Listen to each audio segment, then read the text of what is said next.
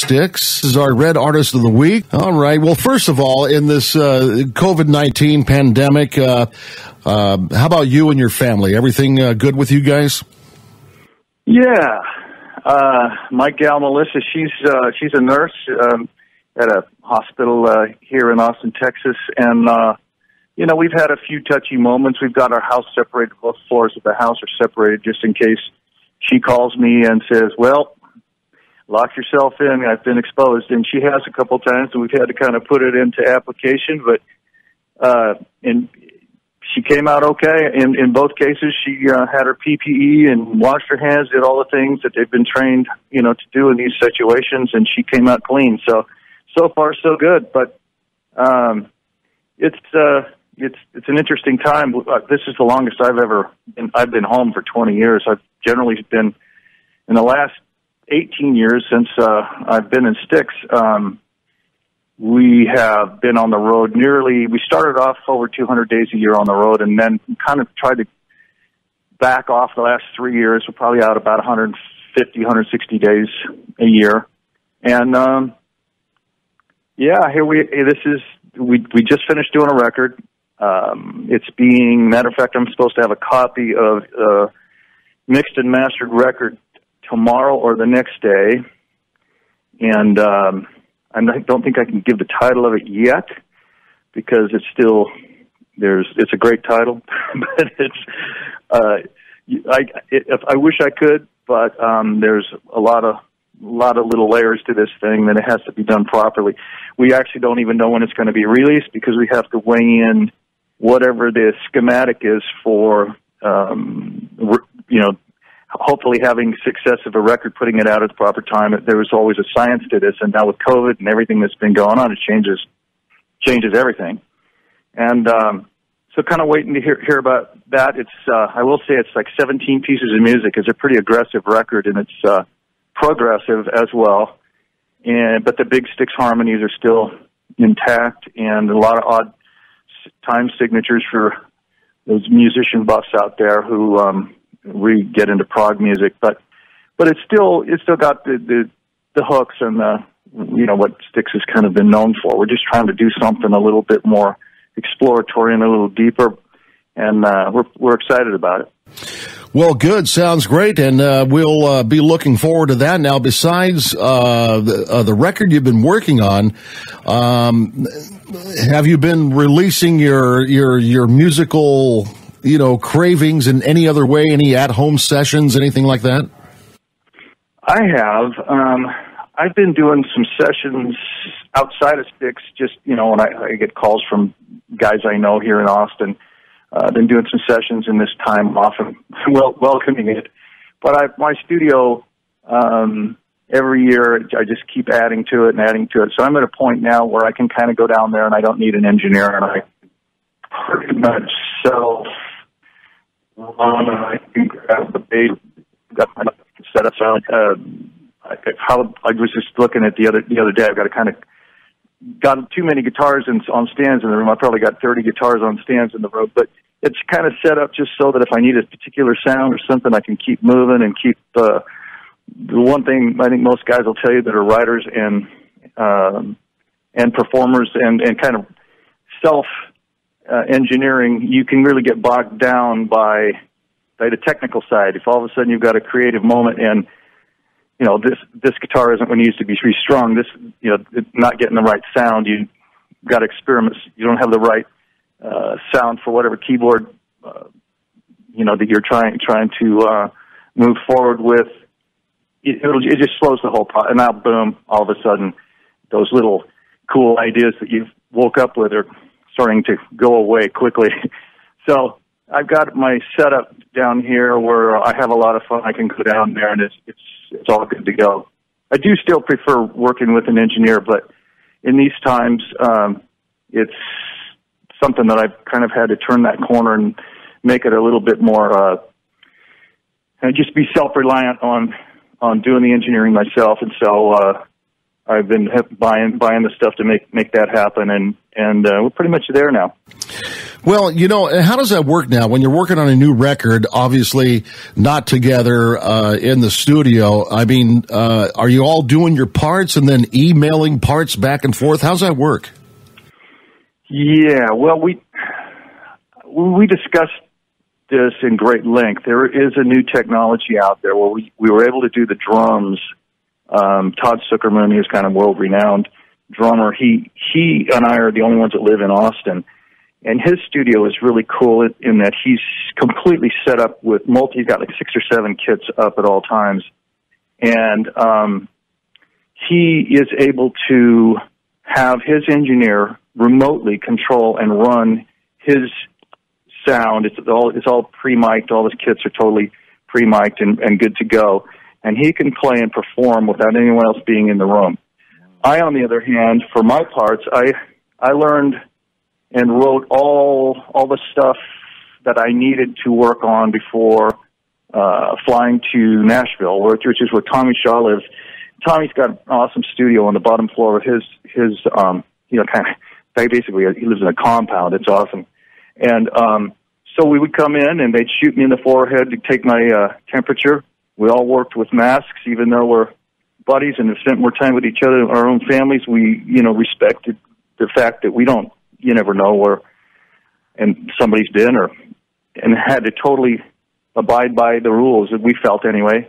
And we came out ahead. I had a mask on, and plus I had a face shield both on the plane both ways to Nashville. I paid extra to get on early so I could choose a seat that was fairly isolated. And we kind of played by the rules, and out of this we came up with a really good record. Everyone else flew in just like I did, but except for the drums. And once the drums were done, of course, Todd and I have now. Actually, I've been working with Todd longer than I've been in Styx because he and I met doing sessions in Los Angeles. So Todd and I have it's kind of a luxury that I've never had this extensively. I've had really great drummers I've worked with, and there's that special solidity that needs to be there for a successful record of any kind between the drummer and the bass player. So the fact that Todd and I already had developed that before I even came into Styx has been really, really just, as I said before, a luxury. And so when I went in to do the tracks, I know what Todd's doing kind of instinctively, and I write my parts accordingly to kind of the way he plays, which is, for those drummers out there who are aware of, I mean, he's phenomenal. There's probably nothing he can't really do. And it takes your playing, my playing, in this case, to a higher level because it's going to work. You just know if you got something that's a little twisted, his time is going to be so good, and he's going to be leaning with great feel to anything that you kind of want to go out on the limb a little bit and try something a little aggressive or progressive. It's more than likely going to work. And everybody else, once we're done, kind of starts putting all the sugar coating on top. JY flew down. We're kind of a crazy band because we're spread all over the place. JY is the only one that still lives in Chicago, which is where Styx came from initially. And Tommy Shaw's in Nashville. Lawrence is in Toronto, Canada, which is where they discovered Lawrence 7 years ago. And we just somehow make it work. We're all, as I said before, we're together more often than we are with our families generally, most years. And it's a brotherhood that is pretty deep, and it's kind of almost like being on. And there's a couple guys in the band that probably could be on Saturday Night Live and do quite well. We have a lot of fun, and it's a lot of jokes, as serious as it can get trying to create the music. Once that's done, we have a blast. Well, it certainly shows too. The show that you did here in Redding in 2018, while the car fire thing was going on, right. certainly showed on stage. I mean, you guys genuinely looked like you were having fun. I know it's a job, but it looked like you guys were having a blast, just jamming. Every night's a little different. We try to change the setup. We have quite a few records to choose from. So as soon as we get a little stale, there's a few songs we've got to play. Of course, you got to play "Come Sail Away," and you got to play "Renegade," and "Too Much Time on My Hands." And there's probably 10 songs that are pretty much required. Otherwise, people are going to feel like they're cheated because one of those songs is going to be their favorite song. But then we try to go deeper into the catalog, and we get to change that up every now and again. And our production manager always keeps track of whatever our set list is. So if we come back next year and play your town, we know what we did last time, so we interject things that something new. And so that you don't feel like you're seeing the same show every time. And so that makes it more fun for us because it doesn't become stale. And even those songs that are must-haves, we somehow are able to sort of interject our personality that night and what's going on and how we're feeling, even though it's the same song. There's certain ways that kind of you can make it special. And I think there's always little parts in songs where we stretch or you can kind of give a little bit of your personality in it. And it changes from night to night who really shines in those moments. So it stays fresh. Well, speaking of being on stage and touring, assuming and hoping that this pandemic is going to calm down next year, do you have any rock solid plans right now of maybe getting back out on the road? And if so, where? Yeah, that's a good question. Rock solid, definitely no, because there's too much involved with the unknown of, with everyone, everywhere in this country right now, and actually every country around the world, really. So I doubt that there would be any European travel that I think was planned for next year, but we do have dates that have been postponed until next year. There's a lot of dates. I think we've canceled already 80, 90 shows already this year that we couldn't do. And it is what they've kind of agreed to do is they'll postpone it and keep the fingers crossed that we'll come back and keep those dates. But everything is subject to change, just following whatever protocol ends up leading everyone. And I have people who are in events business who do breast cancer walks and AIDS drives and whatever it is, and everybody in this industry, which covers not just music but all of the entertainment businesses and people who travel to and put on events as their business, and the infrastructure that has been in place for years is out the window. So everybody's kind of reinventing, trying to see how we can do this. Everybody's got ideas. Some of them are worse than others, but we're trying to figure out how to do it safely. And as soon as I think there's a lot of projections, which all of a sudden it starts to get political, which I can't stand and I hate talking about. So I try to keep it real. But it really does come down to what happens in the next. I don't even know what the timeline would be, but there are more question marks than any answers I can give. But we're ready at a moment's notice as soon as that time comes where we can all get back together. I mean, it's awesome that the NFL and football, baseball, hockey. I'm glad we're still able to watch that, even though we've got the mask cutouts that we're seeing for the audience and the sound effects. It's still enjoyable, and if we can figure out a way to actually replace those cutouts with y'all, it'll be a great day. Yeah, it will be a great day, and it's just kind of ironic in a way where, sports has always been kind of our kind of a relief point for us in this time that we really, really needed relief from the real world where sports was canceled. And I think it really took a toll on a lot of people. Now, hopefully, I think in baseball, in the championship series and the World Series, I believe they're going to allow some fans into the stands. So we'll see how that goes. So yeah, let's see how that goes. I mean, I can definitely see they're coming up with things. A friend of mine who's out of Minneapolis, he came up with a booth that you can walk in and you get your, I don't know if it's the temperature or what it is, but it gauges. That's the kind of, you walk through this booth as you come into, and you have to exit out the side of the thing if you don't pass. But they're trying to come up with things in ways where they can test people and then space them as well. And there's enough people working on this that I think in time, and it may be the way things are for quite some time, but let's just hope they get that going, because there's a lot of competition, which is good, because that'll probably get us there faster. Yeah, absolutely. By the way, before I forget, belated happy birthday to you yesterday, right? Thanks, man. That was shocking, man. I think it's because everybody's home. I got more fan mail and good wishes, birthday wishes than I think I've ever had in my life.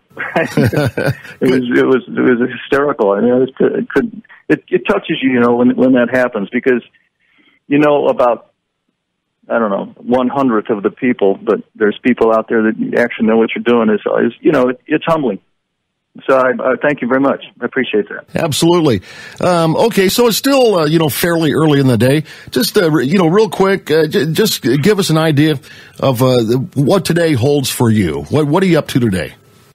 Some pretty boring stuff. I've been downloading a lot of sounds, orchestral sounds, actually, on something called Miroslav, which is I'm trying to do some orchestrations with some of the music I'm writing right now, and so I wanted to have really nice, symphony orchestras from Vienna and blah, blah, blah, blah, blah. So I'm downloading a lot of that.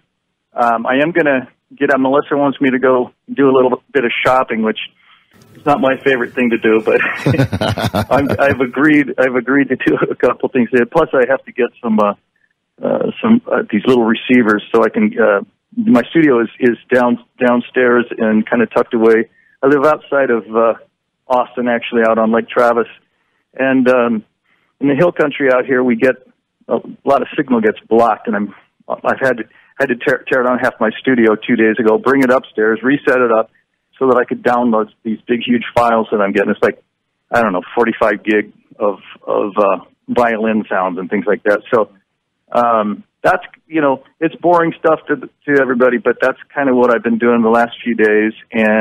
But the fun part is when it's done, using that and creating is hours go by and Melissa will have to tell me, come on, it's midnight. Let's go. Come on upstairs. Let's eat. Good for you, man. Well, it certainly sounds like, my initial question was, how are you feeding that musical craving? It sounds like you and the whole band actually are doing a great job of that. And we're certainly looking forward to the new record. And again, you have no idea of a release date? No, not yet. Like I said, there's a way and a timing with back in the day, it used to be if you were a big band, like say Journey and Styx and I don't know, Cheap Trick and REO, Speedwagon. Everybody tried to do the Christmas release because there's a lot of sales there. But if you're an up and coming band, that was the kiss of death because you were going to get crushed by all those other bands, and you try to come out maybe at the beginning of the summer, sometimes the first quarter of the year. But there's a whole schematic and a sensible way of doing that, depending on where you are in that pecking order, to have a successful record and get the airplay and enough time for people to go to people like you and pitch their wares. And so I think they're trying to figure that out. What does that mean now? We've got a great record. We don't want to just release it at a time when, certainly when in the middle of an election you wouldn't do it, but there's other things as well that would take precedence over people listening to some new music. And So it's tough to answer that. We're trying to figure it out ourselves. Well, Ricky, man, I appreciate the time. Appreciate it very much. And let's hope for a better 2021. And let's hope that you guys, Styx, and all of us can get out in 2021 and do what we love to do. All right? Well, hey, thank you so much, Dave. It's great chatting with you. And all my Redding peeps out there, man, I miss Redding. Redding's a blast. Redding's such a deep part of who I am and how I probably was even given the opportunities to explore music and take it to a level where I could even compete in this crazy world. I've got a buddy of mine, I should say before I sign up, Steve Gunner. He and I grew up together when we were 10 years old. His last name Gunner and Phillips, so we were gun lips when we were 10 years old. And he ended up with Creedence Clearwater up until they split up. Well, they didn't split up. It was kind of the end. They were doing their last shows just before COVID hit, so that was well timed. But 25 or 6 or 7 years that he was a Creedence, the two of us to come from sort of the same little. We met at Cypress School, and in the fourth grade, and to both of us to have done well and have so many dear friends that we still keep in touch with in Redding. It's a big part of both of our lives. Well, everybody here in Redding, we are all big fans of you. We're big fans of Styx, and look forward to maybe seeing you here again sometime in the future. That'd be great. Let's hope so, Dave. Absolutely. We just went through another big fire, Zog fire out in the Igo Ono area. It's now 90% contained, but it's kind of weird. I'm here talking to you again, and under smoky, hazy skies once again. Yeah, man. I've been hearing from my buds up there that it's back, and man, I thought that sweep that went down Chico and Paradise, I thought maybe good. Hopefully it buys us 20 years, but here we are again. But my sympathies go out to everybody there that's going through this thing again. And man, I just hope they figure out what we have to do to prevent this. I don't know what that would be as of yet, but hang in there, guys. We are definitely on our minds, and we've talked about it several times. And so, just all the best to everybody. Do the best you can. All right. Thanks, Ricky, so much.